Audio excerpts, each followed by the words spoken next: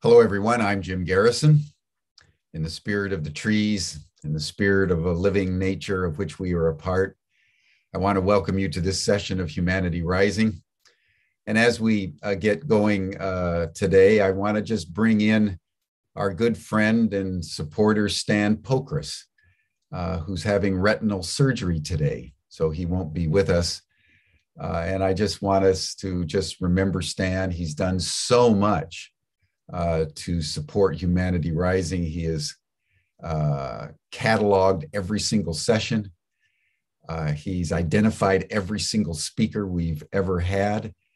He has archived things and done an extraordinary job of detailing every single one of our 478 sessions as of today. So I just want us all to remember Stan and send healing vibes and warm thoughts and much love as he undergoes surgery for one of his eyes. So it's in that spirit I'd like to invite all of us to just take a moment to just pause and be in our bodies. We all have eyes, we all have things that go wrong and need repair. And let us center ourselves on our hearts for just a moment in a spirit of gratitude and thanksgiving that we're alive at this very precious and fragile moment in the human journey.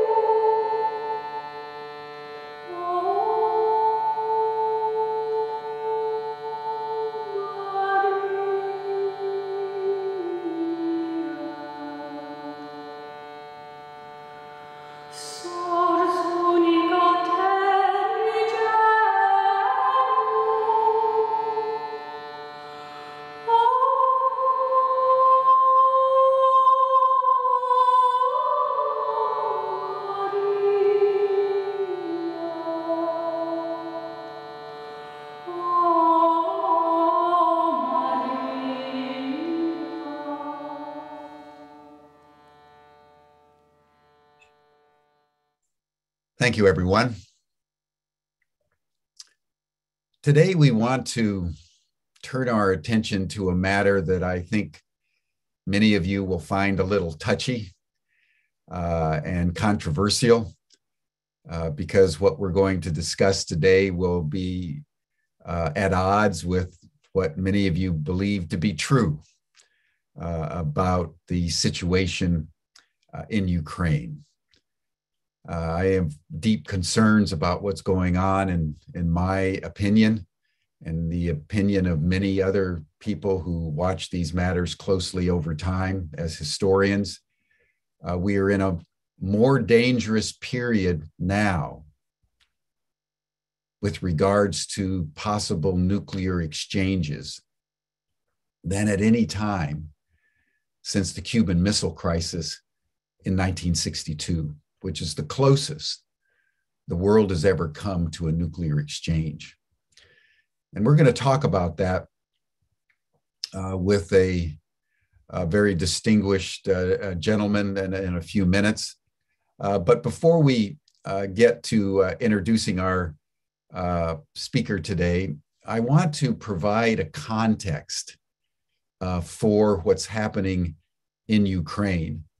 And as I said, I know it's going to challenge what many of you believe to be true, but nevertheless, I feel constrained, both as a historian, but also as someone who spent a lot of time in Eastern Europe, and in particularly in Russia over the years, so that I have a very specific knowledge based on experience. And I want to share a little bit of that as we begin our program today, because I think it's just historically and contemporarily urgent that we all understand the truth beyond the propaganda that is being fed to us 24/7 through the major news media.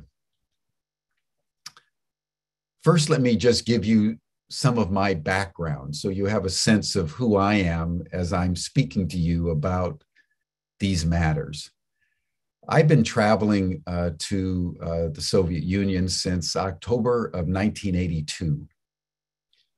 And I developed a great fondness and friendship for the people of Eastern Europe and the people of the Soviet Union from that time.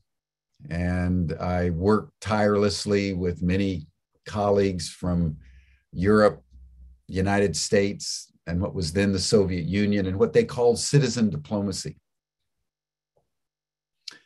ensuring that as the two countries under Reagan and then Bush and subsequent presidents generated the tensions of the Cold War, there were hundreds or thousands of us citizen diplomats that were trying to bring understanding to the truth of the matter about what was really happening. At one point, I had an apartment in Moscow. I would imagine I've traveled back and forth to that part of the world 70, 75, 80 times. I had a particular specialty while I was working in Soviet American relations. Many of my colleagues were into citizen diplomacy and brought citizen exchanges and just ordinary citizens back and forth to increase understanding. I had a different interest. I had studied Russian and Soviet history while I was in college. I majored actually in totalitarian systems. That was a fascination for me. So when I started to go to the Soviet Union, I directed my attention to the Central Committee and the Politburo, the ruling elite of the Soviet Union. And I was very fortunate, made very good relationships with many of the people on the Central Committee and the Politburo. And I was meeting with people that people in the US Embassy under Ambassador Hartman at the time were not even able to meet. And I was hanging out at their dachas and at one point bringing them over to the United States and engaging in what we called hot tub diplomacy at the Esalen Institute, many stories that I could tell. I ended up developing a personal relationship with Alexander Yakovlev, who was the head of ideology of the Politburo. That was important because it was Yakovlev that brought into the Politburo Mikhail Gorbachev and Edward Shevardnadze. Mikhail Gorbachev, as you know, became the president of the Soviet Union after the death of Leonid Brezhnev and then Chernenko and then Andropov. And then Gorbachev was brought in, and it was all orchestrated by Yakovlev. And he also orchestrated Shevardnadze to become the foreign minister under Gorbachev. And I got to know both these gentlemen, Shevardnadze and Gorbachev. I also got to know Boris Yeltsin. I was the one who organized Boris Yeltsin's trip to the United States in September of 1989, during which he had that epiphanal experience in Houston, Texas, as we were leaving the Houston Space Center, where he went into a supermarket. He wanted to stop into a supermarket. And he saw all the goods that were available to Americans. And it was that experience, as he recounts in his own autobiography, written while he was president, that turned him to understand that the communist regime in the Soviet Union was bankrupt. They'd been lying to the Russian people, Soviet people, and that he dedicated himself to overthrowing that regime. I saw it happen right in front of my eyes. In December of 1990, when Edward Shevardnadze resigned as foreign minister, I was the one who tracked him down and brought him to the United States in April of 1991 to explain to the American people. We went to the White House and we were at the Council on Foreign Relations to explain to the American people what happened. Why did this foreign minister resign? And then I worked with Shevardnadze and the former Secretary of State by then, George Shultz, and Secretary of State Jim Baker to mobilize what we called the Russian Winter Campaign. As the Soviet Union was beginning to fall apart because of the machinations of Yeltsin, who was maneuvering the overthrow of Gorbachev, and the way he figured out to do it was basically to break the Soviet Union apart. I was at his kitchen table while he was talking about it in Moscow. And then, as the fate would have it, I ended up getting to know Mr. Gorbachev, and I was the last foreigner to be received by Gorbachev in his office in the Kremlin. And I was one of the first people to know that he was going to resign. Yakovlev told me. And so I was an intimate, I would say, to the Soviet elite as the Soviet Union was falling apart. And all during this time, I was studying Russian history and Soviet affairs and Soviet Chinese affairs and American history and so forth and so on. So I will lay out for a few minutes the history between that period of 1990, 1991 till in February of this year, when Vladimir Putin invaded Ukraine. Because unless we understand what happened, we won't understand what's happened with the invasion. You all remember the fall of the Berlin Wall. One of the tacit agreements that was in place during that time, and the reason why Gorbachev let it happen, it was not only because of the foment of the people, but he'd had discussions with President George Bush and Secretary of State Baker, saying that if the Soviet Union had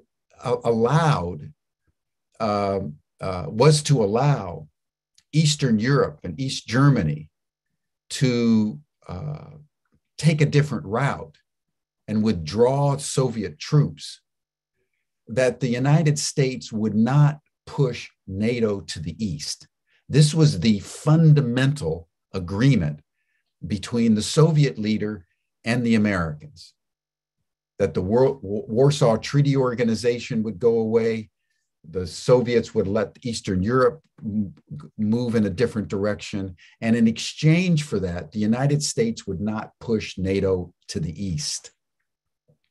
That agreement was never written down, but I was around and I talked to all these people, and I know for a fact that that was the understanding. In fact, Gorbachev said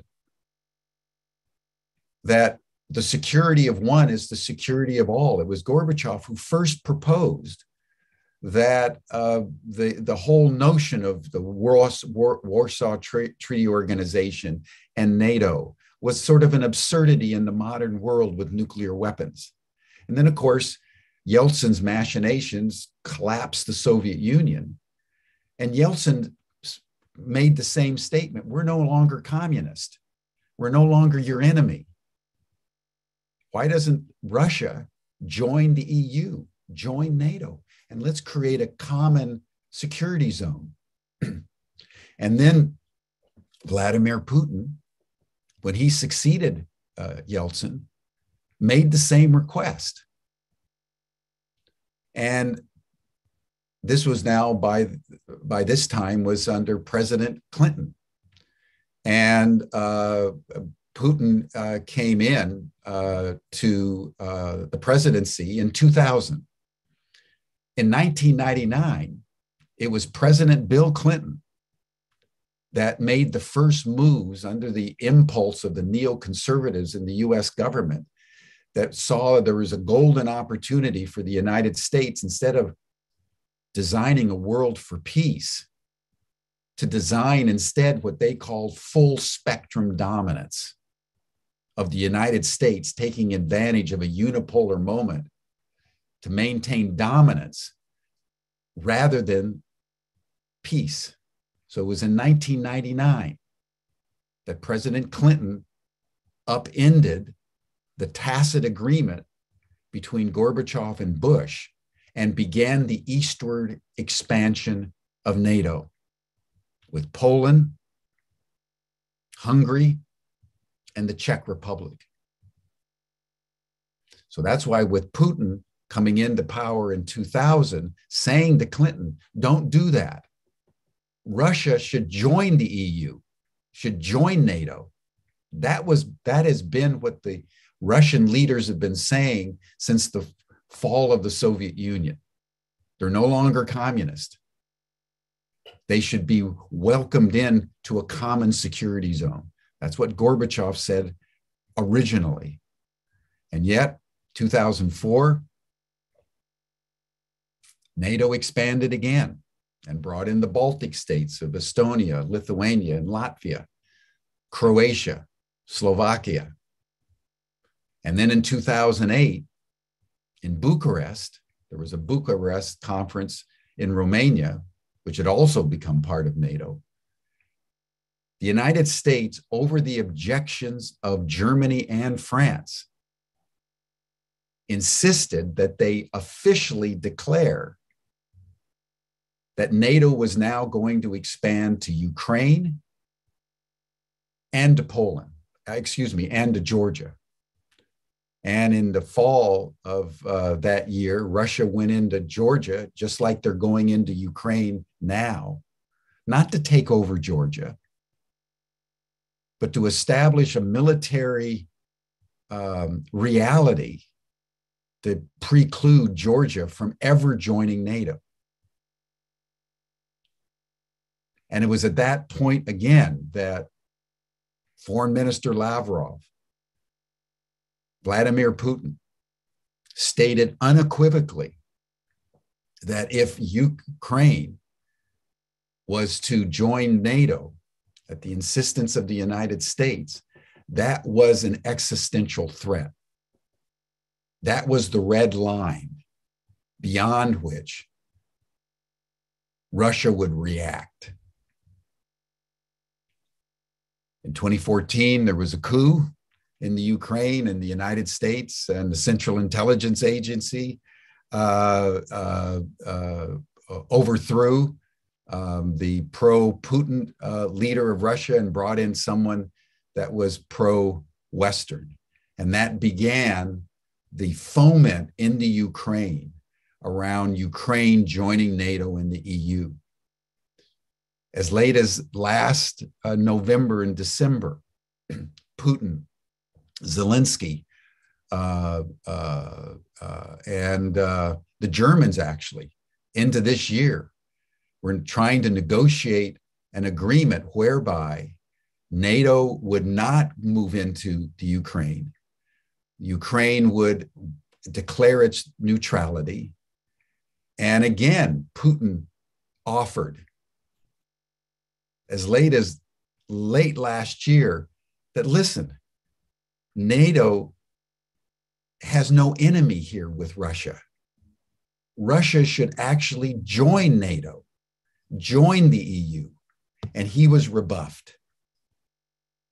And Zelensky broke off those negotiations.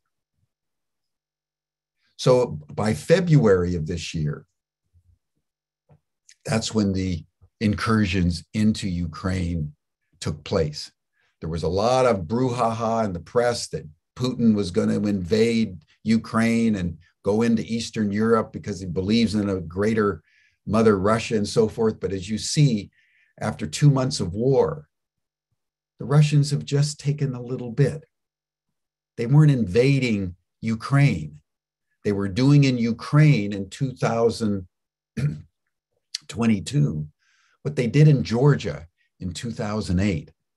They're making sure, as John Mersheimer said, they're going to wreck Ukraine.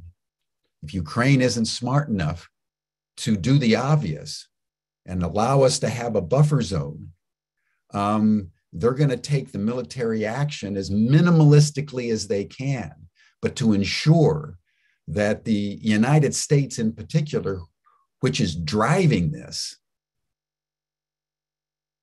ceases from this pursuit. So I wanted to lay this out as we begin our discussions with Ray McGovern, who is a former CIA agent. During the Reagan administration, it was Ray's task to provide the daily briefings, the CIA briefings to President Reagan's national security staff. And he did this for a number of years. He's fluent in Russian. He's fluent in German. He has been tracking these matters, also the Chinese theater as well, and he knows a lot. And the reason why Ray is very important for us to listen to today was Ray McGovern, who saw what was happening during the Bush Jr. administration in terms of the precursor to the invasion of Iraq. Remember the weapons of mass destructions? That was all a fabrication. And it was Ray McGovern that began to organize intelligence agents, former intelligence agents in particular, who knew what the truth was, to speak truth to power. And we're now in that same situation where the public is being manipulated by lies and propaganda, I have no other way to put it, and is speaking out along with many other people who actually know the history. Jack Matlock is one, who's a historian. He was the last ambassador of the United States to the Soviet Union before it collapsed in 1991. He's been speaking out. A number of people have been speaking out. So what I just shared with you is not just Jim Garrison's opinion. It's the history of what happened as actual fact, which is being completely ignored as we are being told that this was an unprovoked invasion and we've got to stop Putin, we've got to bolster NATO, and we've got to bring Ukraine into NATO and the EU to protect the Eastern Front of free Europe. Nothing could be further from the truth. And so I feel fairly passionate about this, as you all know, because I happen to know what the actual truth of the matter is, and I can see day in and day out the kind of mismessaging and falsehoods, just like the US government did in the run-up and during the Iraq War and the Iraq invasion. So Ray McGovern, I'd like to welcome you. Ray, he's been on our program before. He's a very articulate, very wise man. And so, Ray, I want to welcome you. And I'd like to, first of all, open up if you want to make any comment on what I said, if there's any places that you feel I didn't get it quite right, or you want to add detail. Why don't we start from there so we get your sense of the context, I would say, for the Russian incursion into Ukraine, and then we'll go from there. But thank you for joining us today. Thank you, Jim. Jim, I'm a little older than you, and actually I've been watching Russia and Soviet Union for about as long as you have, maybe even longer. I'd like to just add a historical note here about what the Russian peoples have experienced. You know, they don't really have a history until the 9th century, when a couple of Greek priests constructed an alphabet for them. They had a very rich oral tradition. They had epics like the Odyssey and the Iliad, but they had no way to write them down. So, long story short, it wasn't until the 9th century that they had a written alphabet. So we compare that with other civilizations, you can see that there's kind of playing catch up from the start. Next thing to know is that for 2 centuries, when Western Europe was coming out of the Dark Ages, Russia was invaded and ruled by what they call the Tatarskaya Iga, the Tartar yoke, the Mongols, Genghis Khan, and the rest of them. They didn't get out from under that until about the 13th century. And then what did they experience? The Poles, the Lithuanians, the Hanseatic League. Who else? Well, the people up in that part of Europe did invade and did try to maneuver things so that Ivan Grozny, Ivan the Terrible, would not be able to get the act together and get those Russian boyars together and cause a central government. So the reason I raise that now is because, you know, when the Russian people get educated, they know these things. They know not only about Lithuania and Poland and the Hanseatic League, they also know about Napoleon. They also know about Hitler. And they know exactly where these guys came through, and the country happens to be called Ukraine these days. Now, Peter the Great, in around 1700, people don't know this, but he was a really enterprising young man. And so he spent 2 years on the wharves of Petersburg trying to figure out whether the Western world was better than what he was used to in Russia. He came back and Rotterdam. He said, Rotterdam. It was Rotterdam. Yeah. Well, yeah. Thanks very much. Yeah. So he learned a lot about the Russian, the Western world, and decided, well, let's prorubit okno, beat a window into Western Europe.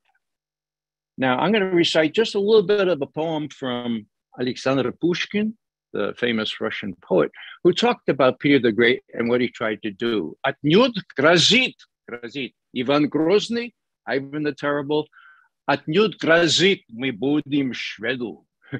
From here, Petersburg, we're going to грозит, terribly threaten Шведу, Sweden. Здесь будет город заложен на змей на медленном соседу.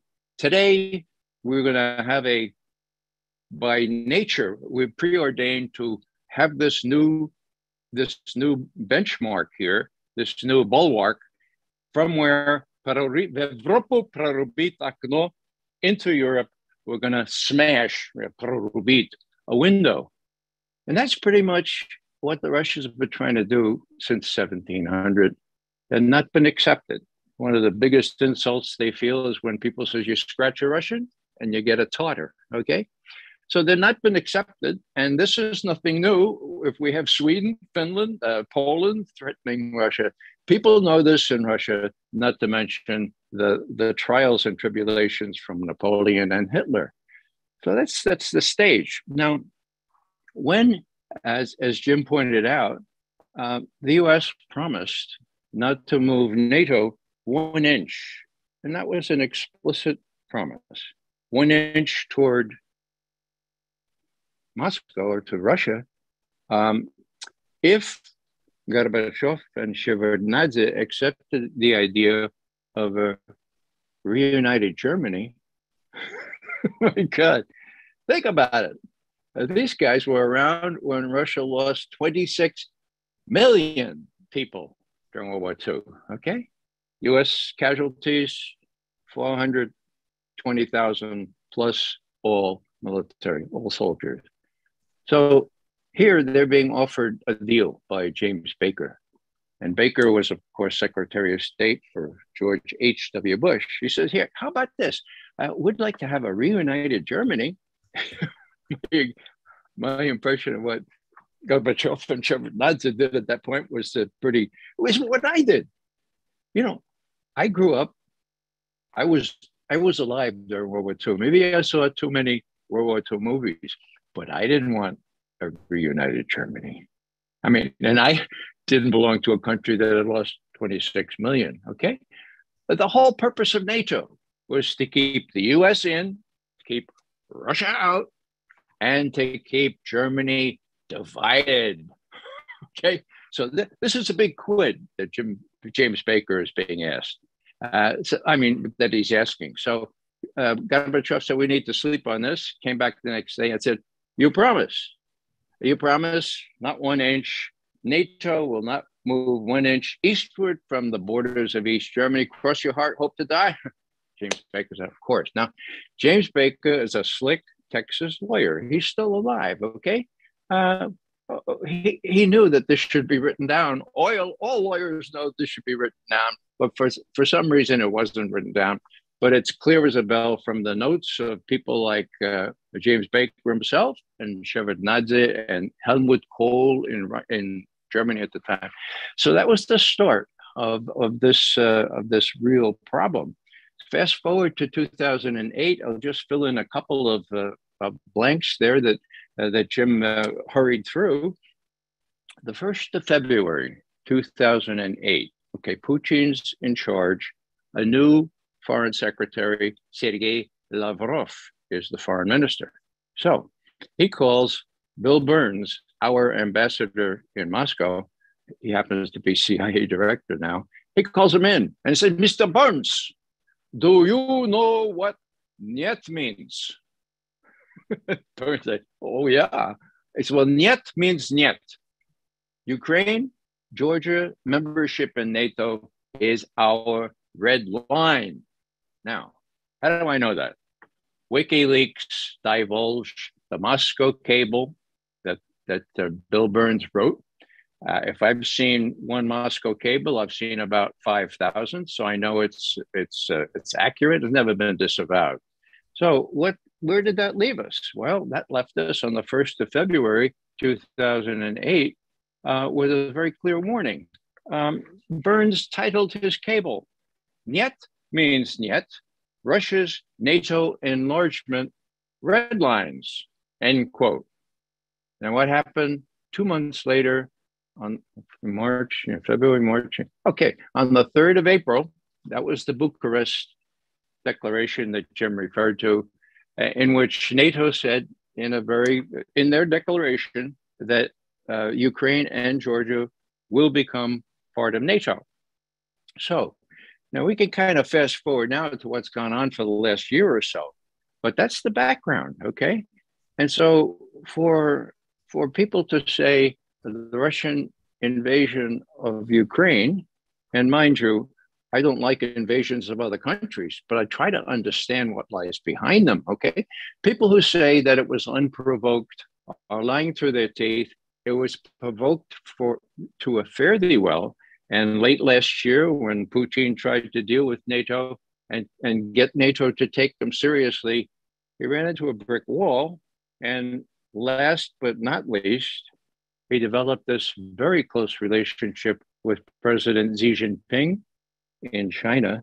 And knowing that Xi Jinping would back him up, that, in my view, was a large factor in emboldening Putin to go ahead and do what he did, to try to denazify, to demilitarize, and to prevent Ukraine from putting offensive strike missiles in that part of Europe. So that's some of the background here. be happy to talk about any of the specific subjects that you would like me to, Jim. Thank you, Ray. Let's talk a moment about why do you think, given the Cold War originating as it did in a communist capitalist rivalry, what do you think is really going on in the US psyche or the US diplomatic or intelligence communities, such that even though the Soviet Union no longer exists, even though there's no more communism in Russia or even in China for that matter, why would the United States so relentlessly push NATO to the east and continue to vilify Russia when none of the reasons that were originally given any longer exist? How do you understand that? Because that seems to me to be a very puzzling phenomenon if you look at it objectively. That's a very good question, Jim. The answer is twofold. Filthy lucre. I use an acronym. Eisenhower talked about the military-industrial complex. I think it's evolved in such a way that now it should be called a Mickey Mat. Now, those of you who remember Mickey Mouse, okay, it sort of rhymes with Mickey Mouse. That's how you remember it. It stands for the Military-Industrial Congressional Intelligence Media Academia Think Tank Complex. Why do I say media? Because without media, it doesn't work. It's the linchpin. Who controls the media, the rest of the military industry. Now, you have to have an enemy to make this work. That's the simple answer to this. And the people who are in control of the United States are embedded in this Mickey Mat, this military industrial congressional intelligence media academia think tank complex. It's all embracing, and they need an enemy to make money. That's number one. Number two is, as Putin himself has said many times, US foreign policy and military policy is hostage, Putin's word, hostage to US domestic politics. What does he mean by that? Well, here's an example. Bill Clinton, you mentioned, decided, that promise about not moving NATO 1 inch to the east, is that written down somewhere? What, show me that. Okay, well, he's a lawyer, right? So he said, it wasn't written down. We'll just disregard it and we'll expand NATO to the east. Now, this is not one or two countries, as you already mentioned, Jim. 14 more countries, all of them to the east of East Germany. Now, that would double the size of NATO. So what do we have here? We have a situation that Putin is watching. He watched when Yeltsin, as you mentioned, and he appealed to the West, let us join in this European Security Confederation. We should be part of Europe, into Western Europe. That's what Peter the Great, and for 3 centuries they tried to do. And the West said, no, we need an enemy. You're it. And by the way, when we get finished with you, China is our next number one enemy. So what you have here, and I speak from some knowledge on this. Jack Matlock, the last ambassador, or next to the last ambassador to the Soviet Union, is a friend of mine. We worked together in the 70s, doing the START Treaty and stuff like that. Anyhow, Jack told me that when he testified before Congress and said, this is a really bad idea to expand NATO, I was there when the promises were made. I know what the Russians were given to understand. And why? Russia's no threat. It's on its back. Why do you want to improve? What do you want to expand NATO? And one of the staffers says, after Jack Matlock testifies, he said, Jack, Ambassador Matlock, look, this is a political thing. Clinton thinks he might lose against Dorr, and he needs a lot of votes in the heavily populated by East European emigres Midwest, and so it's going to happen. There's nothing you can do to argue against it.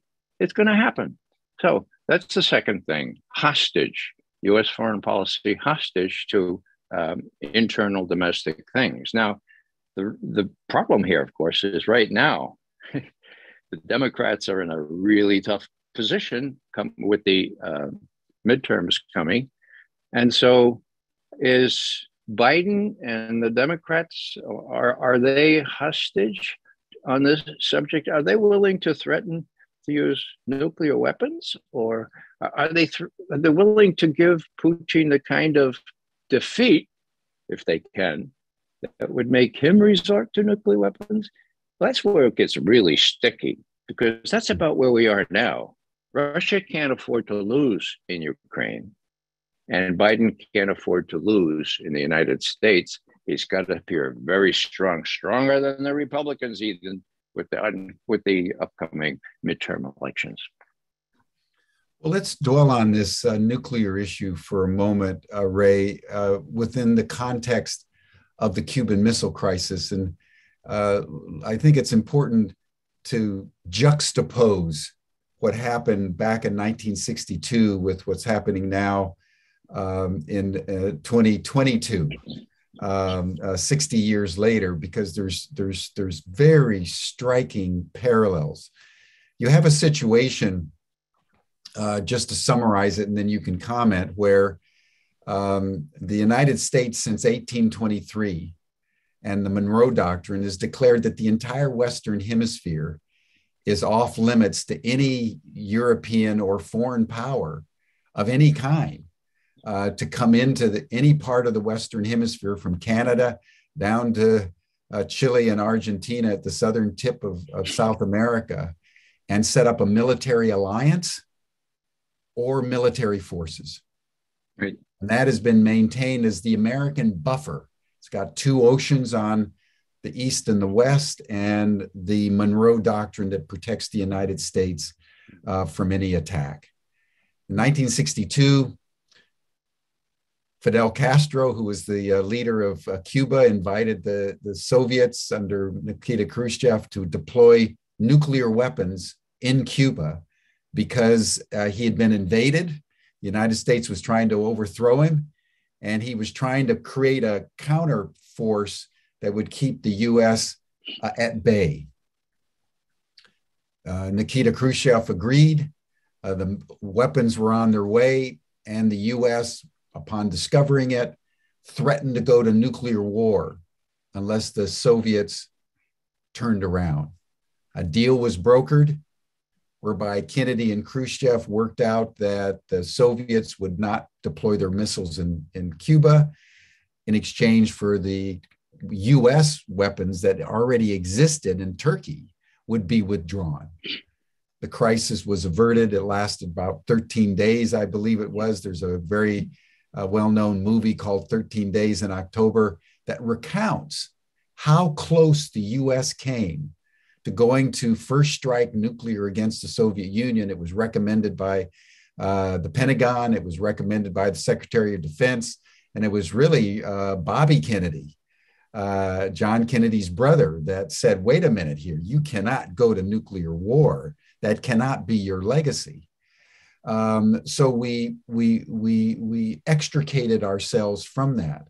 And here you have another great power needing a buffer zone for all the reasons that you described, having been invaded countless times over its history from Western Europe.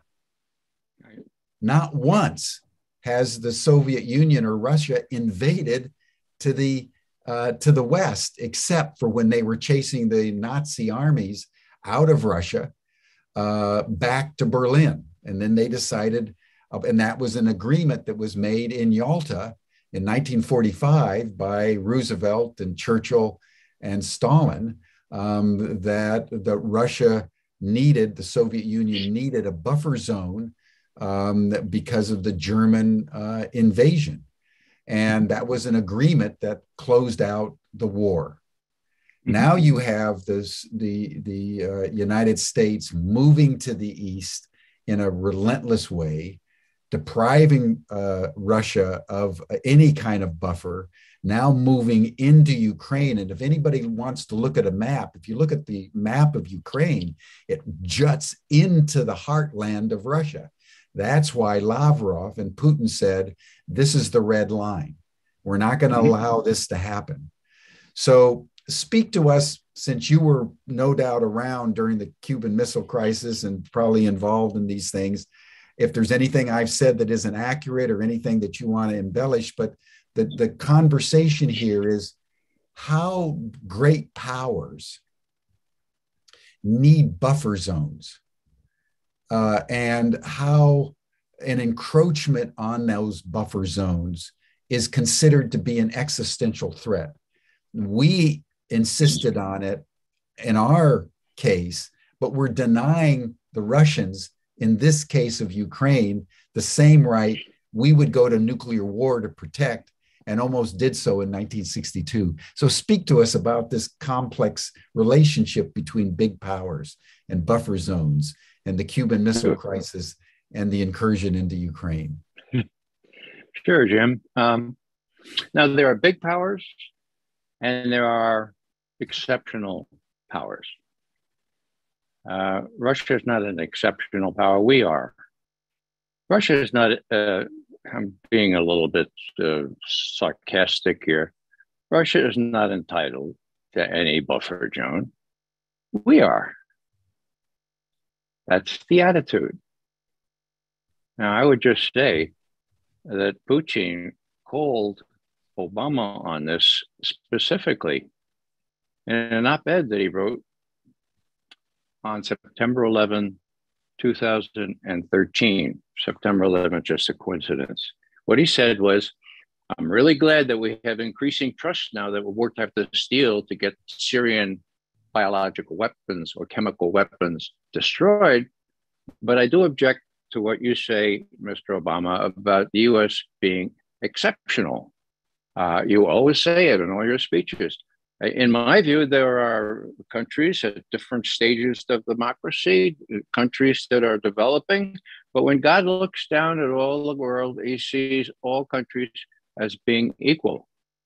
Now, I was reliably informed at the time that Putin penned that last paragraph of that op-ed himself, okay? Confirmation came about 2 years later when he was being interviewed, and sort of off the top of his head, he repeated that paragraph virtually verbatim. So, you know, I mean, it sounds strange because it is really strange, but the US has considered itself not only city on the hill, but an exceptional, or as Madeleine Albright would have it, the indispensable nation. So if we're the indispensable nature, what are all other nations? Well, what's the antonym to indispensable? You've got it, dispensable. And that's been the attitude. So going back to the Cuban Missile Crisis, I was alive during World War II. I was also alive during this crisis. I had been commissioned in the US Army as a combat intelligence officer. I was at Fort Benning on the 3rd of November when I reported for active duty, 1962. What was so odd about that? There were no weapons there. Some of us hotshots were really interested in firing these new grenade launchers, biggest new improvement, grenade launchers and so forth. There weren't any. We asked one of the NCOs, where are all the weapons? This is the Army Infantry School. Where are the weapons? Oh, they were all down in Key West. Key West, as you know, is right opposite Cuba. They were ready to go. That's how close we came. Now, you talked about an existential threat. John Kennedy was brave enough to recognize this as an existential threat. And we intelligence people, although we didn't predict what Khrushchev was about to do, we found the missiles. And we told the president The Russians are actually have already in place some missiles in Cuba. Now, we assess, said we in the CIA, we assessed that there are no nuclear warheads on these missiles. So, we got time to face them down. Guess what? There were nuclear warheads on some of those missiles. They were ready to fire. We didn't know that until 30 years later, okay? So that's how we assess, or we think, or that's how good those judgments are. That's kind of an aside, but that's what we told Kennedy. Now, Kennedy, to his great credit, insisted that besides these crazies of the Joint Chiefs of Staff, and he called them crazies, Curtis LeMay, they wanted a nuke Russia over this. They really wanted to. And they said, "You're a coward, Mr. President." And they said that to his face. Kennedy left the meeting and he says, "These people are really crazy." So he had Llewellyn Thompson, who had just left his post as an ambassador to the Soviet Union, and who was just as good a Soviet analyst as George Kennan before him. And he had Llewellyn Thompson participate in every single one of those meetings that planned about what the US would do in terms of reacting. And when Khrushchev came through with two messages, one a conciliatory message and the other a real hardline message, Llewellyn Thompson spoke up and he said, "Mr. President, I suggest that you just answer the conciliatory message, because this hardline message was no doubt composed with a bunch of these military generals looking over his shoulder." Okay. And that's exactly what happened. That eased the confrontation. Bobby Kennedy, of course, played a crucial role. And we got out of that because Kennedy saw he needed a quo to give the Russians. And as you already mentioned, there were offensive missiles in Turkey. Kennedy agreed to remove those. So what's the analogy here? The analogy is perfect. The analogy is apt. It's not an analogy with the US invasion of Iraq or in the invasion of Afghanistan. We lost and we came home. Big deal. It was not an existential threat. It was a war of choice, new nomenclature. So what about how Putin looks at this threat from NATO? Well, he looks at it, and he said so, as an existential threat. And I'm just taking that one or two steps farther. For what it's worth, in my view, the Russian army is going to prevail in southeast Ukraine. They're going to be able to envelop all the battalions that the Ukrainians have left and get control of the Donbass. They may also succeed in getting a land bridge to Crimea. They already have one. Will they be able to defend it? That's another question. So that's the situation on the ground. But let's say that the US is right. If we send 40 billion, like billion with a B, right? In addition to the 14 billion we're already sent in arms, what do? We pay Lockheed, we pay Raytheon. Hello. So if we do that and let's say we back Putin up against the wall. Now he's already warned, hey, by the way, don't forget we have nuclear weapons. Would he be likely to use them? Well, Soviet doctrine says, yes, if there's a threat to the existence of Soviet Union, of Russia, yes, that's one condition under which we would threaten or maybe even use nuclear weapons. So what I'm saying is this, even the intelligence gurus, the muckety-mucks, as my Irish grandmother would call them, even they have testified as recently as a week ago that Putin could regard this as an existential threat if we put his back against the wall. So that's the syllogism. Existential threat if we put his back against the wall. What should US policy do? Now, intelligence officers are not supposed to prescribe US policy, but our current policy is, yeah, put his back against the wall. Send $54 billion, make sure that he's going to lose. Now, I'll just finish by saying Putin cannot afford to lose. Does he have the wherewithal to prevail? He does in that part of the world. Is he going to do that? I think he will. But in the unlikely chance, but we're talking about nuclear war. We're talking about being fried alive, all of us, on the unlikely chance and on the chance that he's driven to the wall. He has nuclear weapons, and when he says, remember we have nuclear weapons, that's new, as you know, Jim. Not even Soviet leaders used to say that. I mean, it was tacitly understood that this was a line you should cross because they're there. But to have Russian leaders, Putin, Lavrov, and others saying, we're closer to nuclear war than we have been before. Well, we are. And the analogy is the Cuban Missile Crisis, because that was an existential threat, or seen as so by Kennedy. Ukraine is seen as an existential threat to Putin. And that's why we have this kind of conflict going on in Ukraine. Last thing I'll say here is that I was surprised, as you may know, I forget last time we were together, I thought that Putin could achieve his objectives without actually invading Ukraine. There seemed to be some flexibility on the US side. I was wrong. What did I base that on? Well, go back to December. On December 7th, Biden and Putin talked on the phone, and they set up this negotiation track, which would start in Geneva on the 12th of January of this year. Then all of a sudden, on the 30th of December, Putin makes it known, I got to talk to you, Joe Biden. I got to talk to you right away. Well, what was that all about? Biden sensibly said, all right, let's talk. They talked by telephone. What was the US readout of the talk? Nothing. What was the Russian readout? The Russian readout, and I'll say it in quotation marks,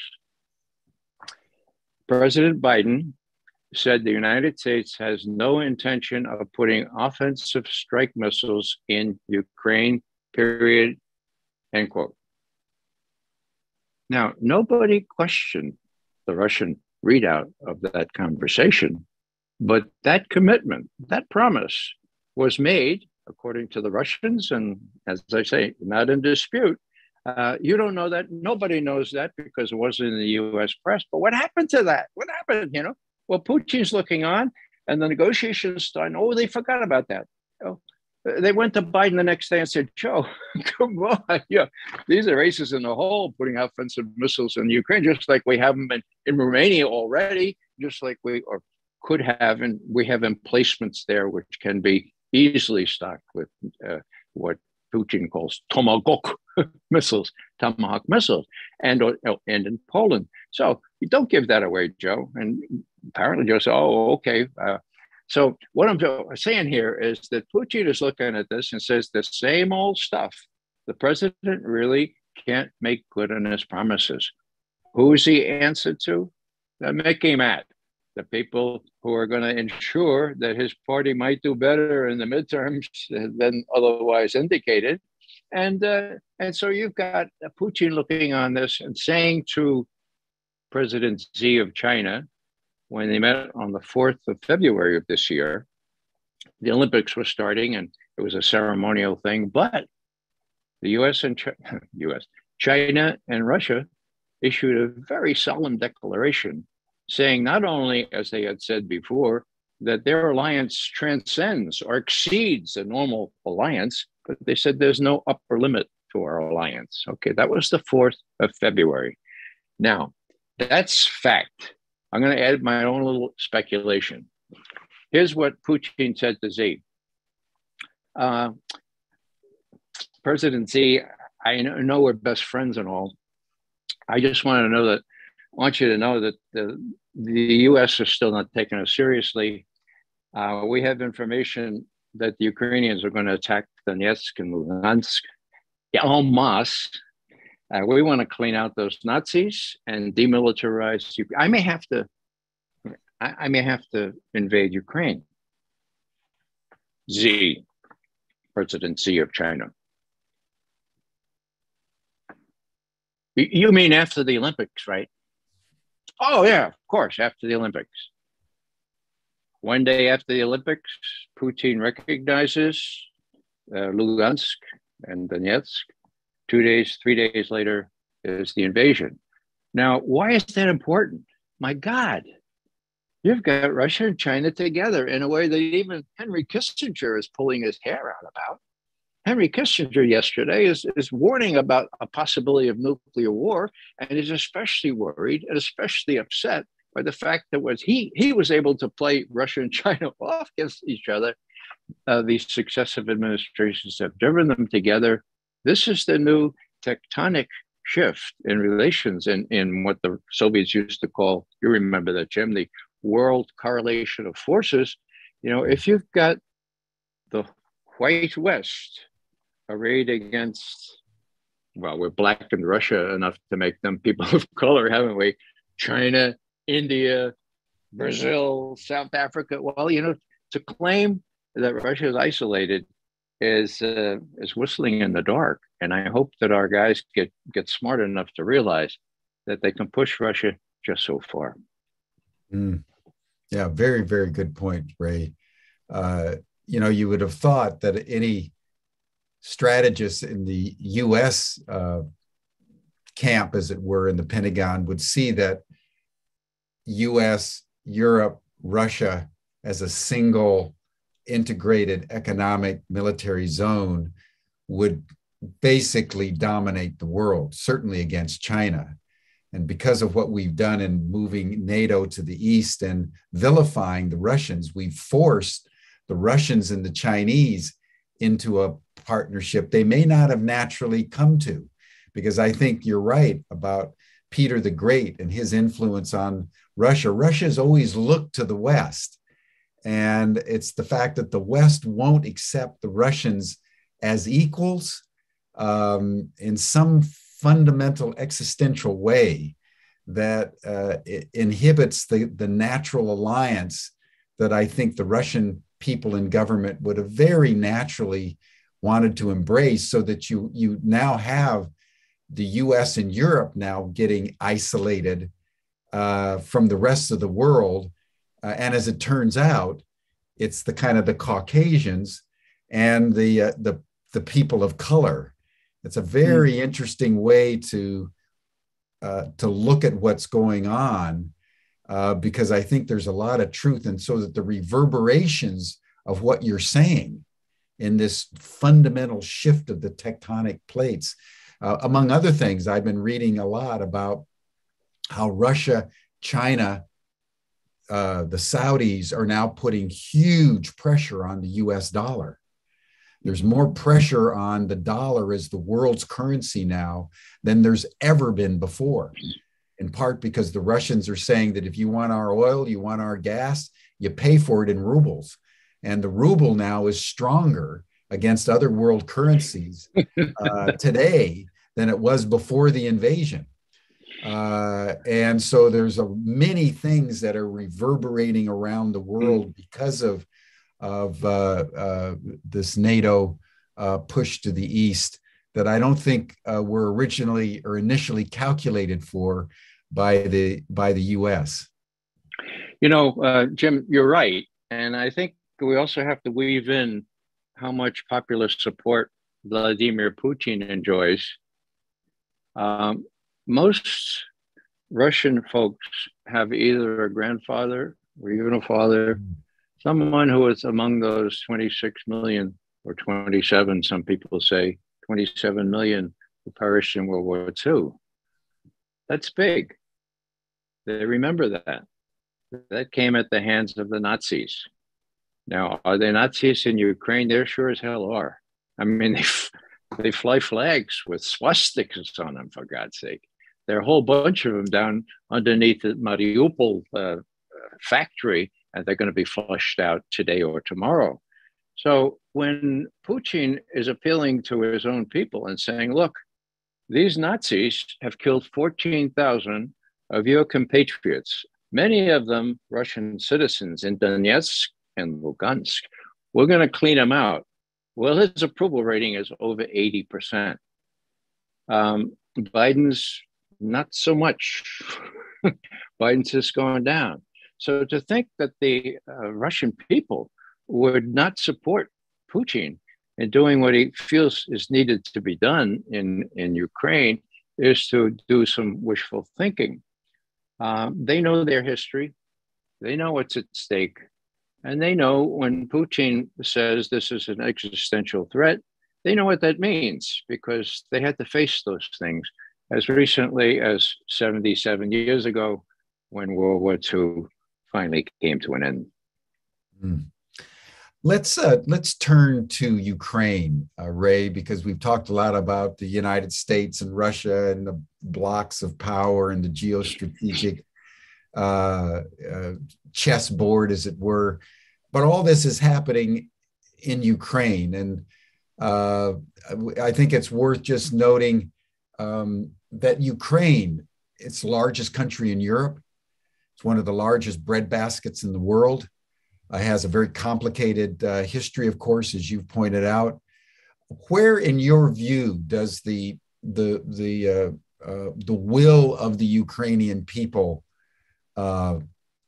play out? Because obviously Russia needs a buffer zone, but Ukraine needs its sovereignty. How do you understand what's going on in Ukraine, and what rights do the Ukrainians have in this picture?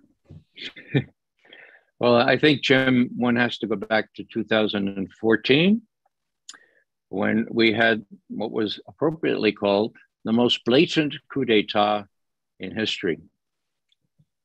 Why? Well, it was advertised 18 days before the coup on YouTube. Our Assistant Secretary of State, Victoria Nuland, talking with our ambassador in Kiev, saying, Yats is the guy. He's the guy. We're going to make him prime minister. And by the way, we'll let the Nazis take a second position there. Tanihuk, he's too rightist. We'll let them be in the anteroom. And to get this thing to stick, we've just heard, or I've just heard, says Victoria Nuland, from Jake Sullivan. Jake Sullivan, Jake Sullivan works for Joe Biden, Vice President Biden. And Sullivan says the president will come in here and make this stick. We need an international personage, and Joe Biden is willing to come in here and glue this thing together in an international way. That's in the intercepted conversation. Was it authentic? Well, we know it was authentic because Victoria Nuland, when she was braced by the ambassador, well, what will the EU think of it? She says, F the EU. Okay. And 2 days later, she apologized to the EU, not for the coup, but for saying, F the EU.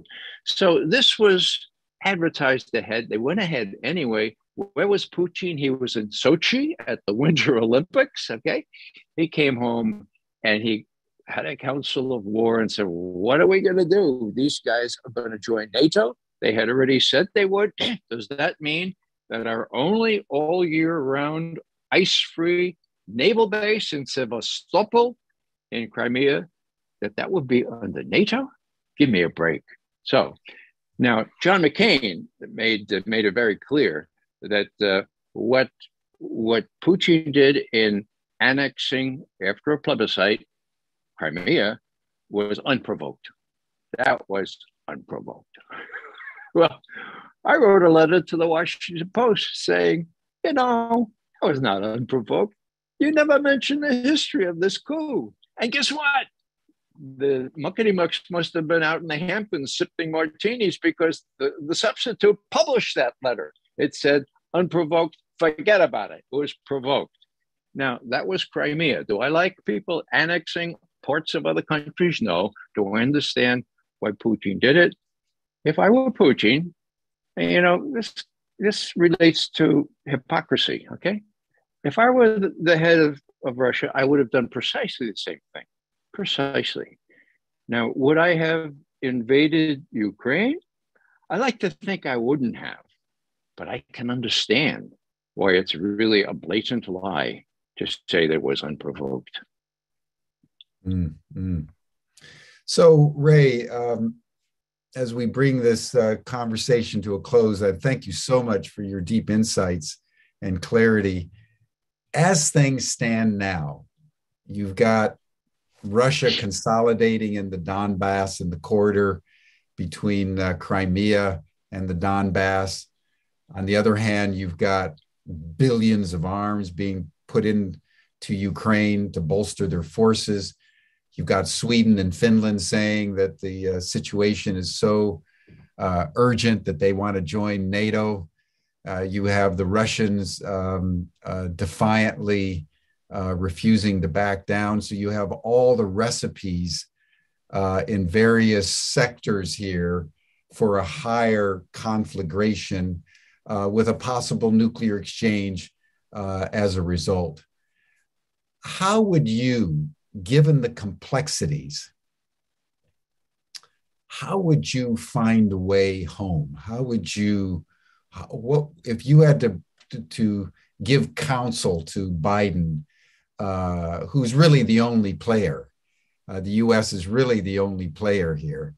What can be done to break this impasse and bring about a new equilibrium, like Kennedy and Khrushchev were able to do in 1962? What would be the equivalent move here in Ukraine that would solve this crisis, like the exchange of missile reductions back in 1962? How do you see it potentially playing out? Yeah. Well, in 62, we had, you may recall, Jim, a kind of a breathing space. Kennedy made clear that he wasn't going to do anything right away. He took a couple of weeks to decide. Right now, we need some breathing space in Ukraine. What I'm suggesting is that Zelensky has to be reined in. We can't give him the idea that he can keep on facing into Russia's military. We have to say, look, Zelensky, we need an immediate ceasefire. We need to work this thing out. Because, Mr. Zelensky, although we haven't told you this before, we recognize that Russia is also entitled to its own buffer zone, and that's you. And you know, Zelensky, that 8 years ago, 7 years ago, an agreement was worked out where the Russian-speaking provinces could have regional autonomy, and you reneged on that. And we know that you did that because we told you to, but we're a little concerned now, this getting out of hand. So let's talk. You're going to have to accept that Donbass going completely independent or maybe being annexed by Russia. But do you still want to kill thousands of people every week, Ukrainians? Do you want us to fight this war to the last Ukrainian? We got to talk, okay? Now, that would be a sensible thing to do, but it would have to recognize that Russia has its own interests here, strategic interests, its own buffer zone in mind. What's the situation on the ground? Well, as you say, Jim, it couldn't be more complicated. What I fear in the next couple of weeks is that the Russian advance, slow as it is, westward from the Donbass, is going to succeed in ways that nobody anticipates. We have been subjected to propaganda. The West is winning. The Russians are taking it on the chin. That's not going to happen. The Russians are not going to take it on the chin militarily. Now, what about all these $54 billion worth of money that were given to Raytheon and Lockheed? Well, Scott Ritter, a good friend of mine, and to whom I defer on some of these military judgments, we discussed about 3 weeks ago that Russia has it in its capacity to bomb those weapons as soon as they arrive in Ukraine. That it will be, the only people that would profit from this are the people that replace the weapons that have already been put more in there. Well, we'll get 54 billion right quick, okay? But that's apparently not been the case. In other words, although we expected the Russians to be able to interdict the entrance of these weapons, like these 155 millimeter howitzers. I mean, they're old, but they're very improved. We used to train on them at Fort Benning when the howitzers came back from Key West. Okay, so they're appearing on the battlefield. I asked Scott, how do you account for that? Well, we don't know. We don't know how they're getting there, but they're getting there, okay? And they're doing real damage to Russian forces. So this is pretty complicated from both points of view. can the West continue to pour this stuff in? Will the Russians be able to force them back and carve out what they think they need for a buffer zone? Or will it escalate? Will it escalate partly because for Biden and the Democrats, it is or can be seen as an existential threat. They can't afford to lose any more than Putin can afford to lose. That makes for a very combustible environment. Yeah, the domestic politics are now in play with regards to November in a very closely contested election. Putin has got his back to the wall. There's many interests now that see advantage in further escalation. That's the real danger here, I think. Yeah, Jim, you know the Russians. I've served in Russia as well.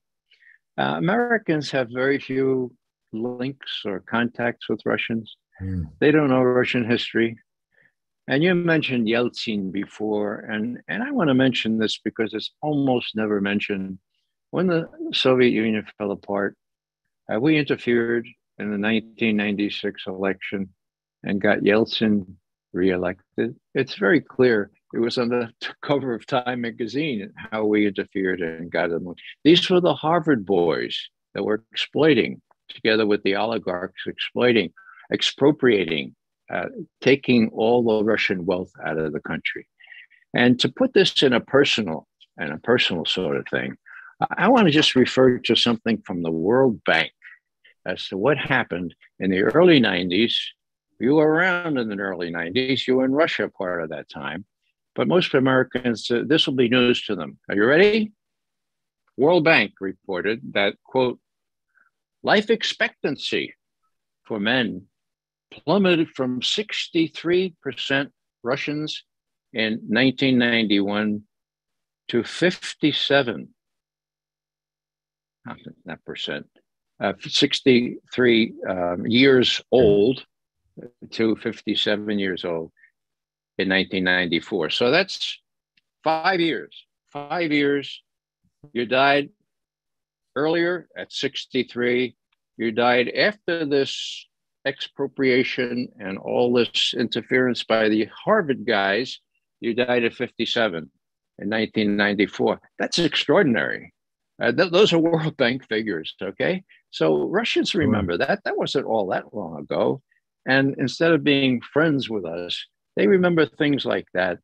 Harvard boys interference, the muckety mucks, and this notion that Russians really should not be taken seriously because there's something like a gas station posing as a country. That's Obama said that, you know. So here's my vision here. You got Tchaikovsky, you got Pushkin, Dostoevsky, pumping gas because they give me a break. I mean, you don't have to know a lot about Russians to realize that they're an extremely talented country. They should be taken seriously. And if they're not, there's going to be more trouble ahead. Yeah. Well, thank you, Ray. Just one comment. There's been a few people in the chat saying that the Russians have invaded countries. And of course, that's true. They invaded Eastern Afghanistan. They came into various parts of Eastern Europe. I was meaning that there's been no equivalent to what Napoleon and Hitler did, just a naked invasion of Russia. The Russians have never invaded Western Europe, was the essential point that I'm making, which was the predicate of NATO in a very fundamental way. Well, so I just wanted to make sure people understood that. Jim, I was going to interrupt at that point too, but then you mentioned Yalta. I mean, spheres of influence, buffer zones, if you will. Yeah. Even in the heat of war, people realized that people needed some measure of security, and that's why Eastern Europe went that way. Afghanistan, other things like that. Well, for every Afghanistan, you have our Afghanistan, you have our Iraq, and you have our Libya, and you have other things. So, it's a matter of not whataboutism, but a matter of being fair and looking at how the Russians look at the United States, and trust has evaporated. That makes it very dangerous. Extremely, extremely dangerous. And as someone, Ray, like you, that went through the Cold War and went through all the efforts that many of us made to bring peace and reconciliation during the Gorbachev period, I think the situation is more dangerous now. There's more vilification of Russia and the Russian leadership now than even during the Soviet period. Back then, there was at least a reciprocal respect that is evaporated. It's kind of an arrogant disregard for any humanity or civility on the other side. And that's a very dangerous psychological place to be, because it justifies almost anything. It's even more complicated, Jim, if I could just add this note. Sure.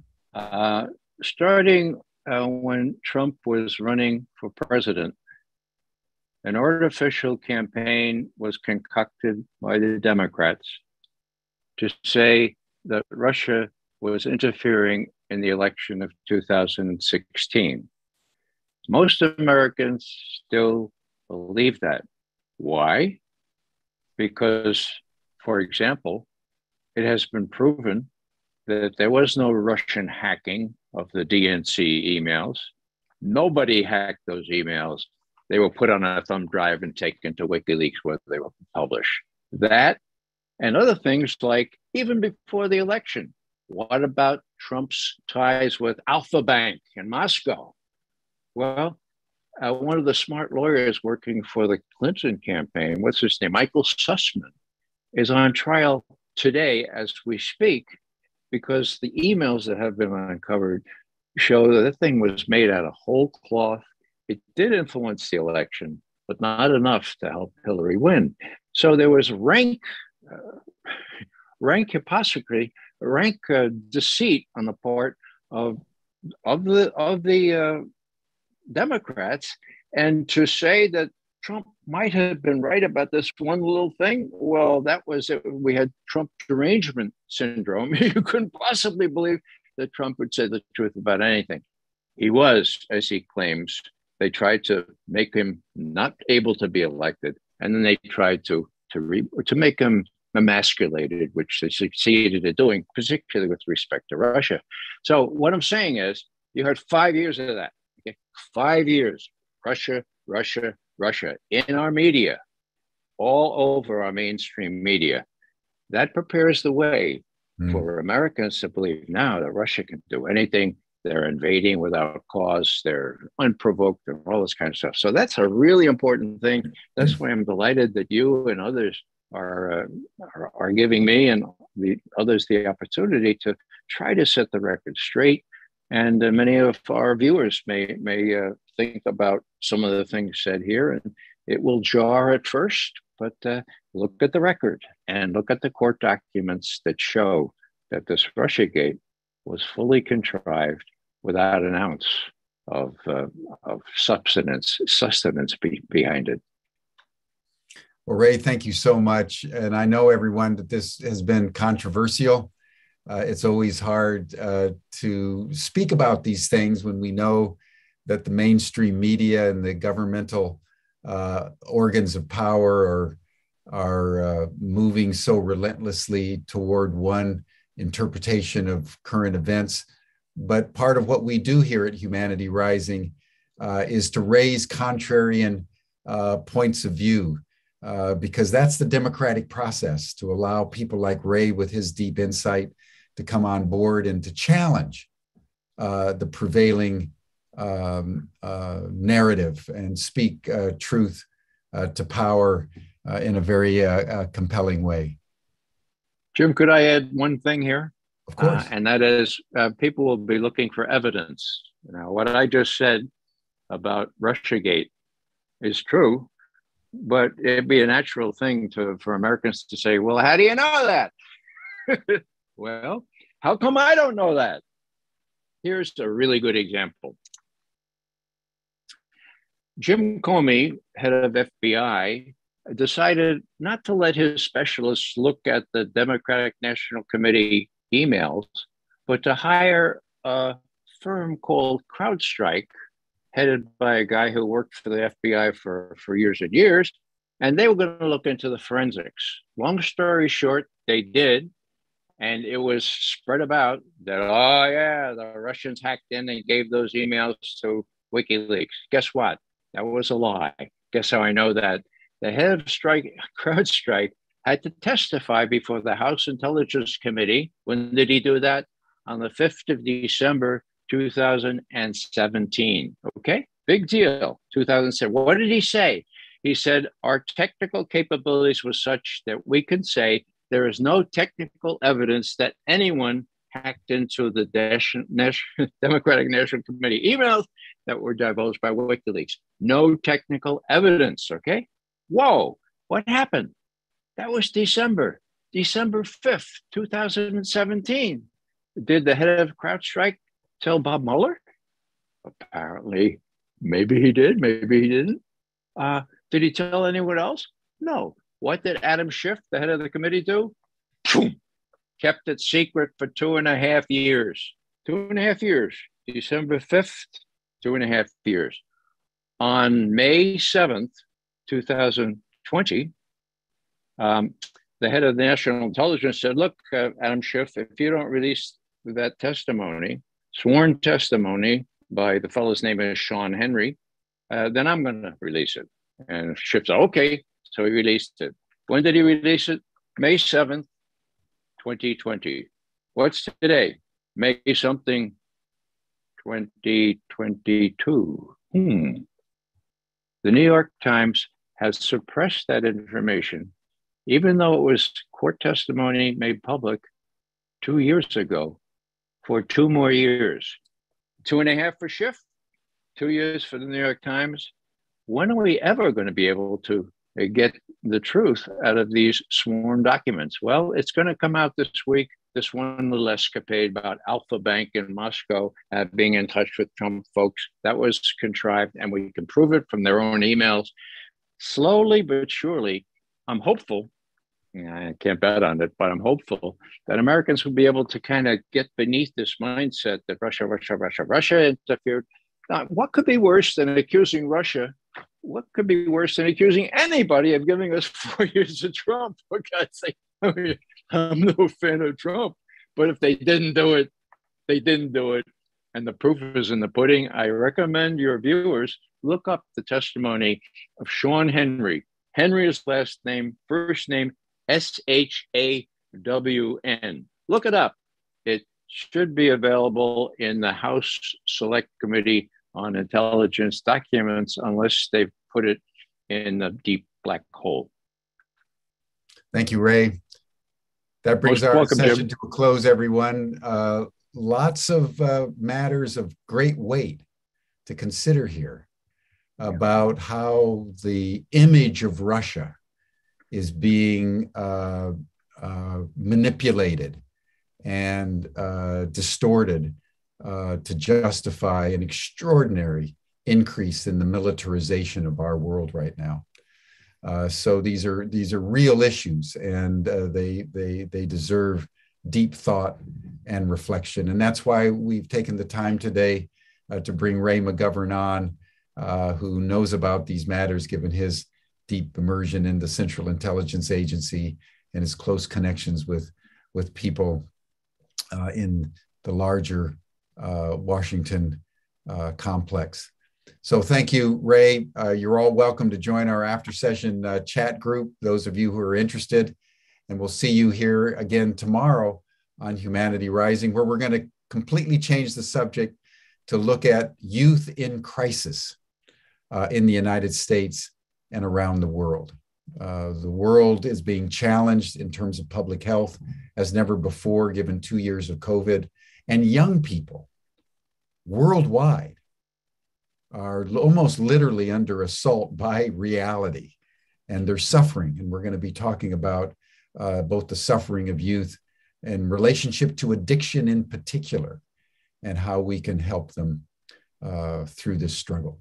Thank you. We'll see you tomorrow. Bye for now. Thank you, Ray.